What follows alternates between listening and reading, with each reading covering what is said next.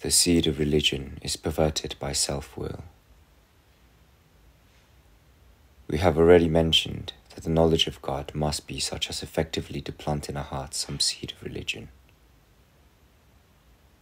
This is so that first we may be taught to fear and reverence God, and second, that we may learn that all good things must be sought in Him, and that for these we owe Him the duty of gratitude. For how can your mind conceive of God if you do not immediately see that you who are His handiwork are by right of creation subject to and dependent on His rule? That your life should be devoted to His service, that everything you plan, say, and do should be referred to Him. If that is so, it obviously follows that your life is terribly corrupt if it is not governed by obedience to His holy will. Then too, you cannot clearly comprehend Him unless you recognize that He is the fountain source of all that is good.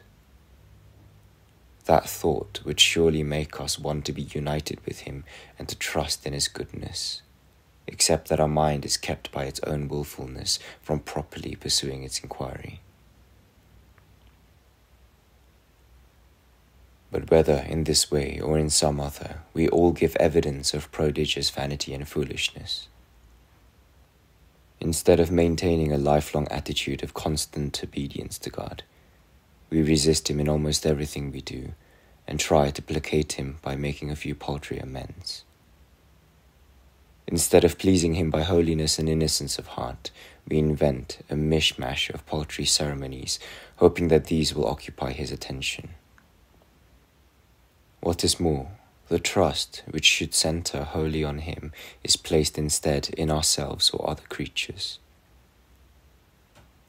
Lastly, we are entangled in so much error and evil belief that the spark of truth which might enlighten us and lead us to behold God's majesty is hidden and extinguished. It is incapable, therefore, of leading us to a true knowledge of Him. There remains only the initial seed, which can never be completely removed.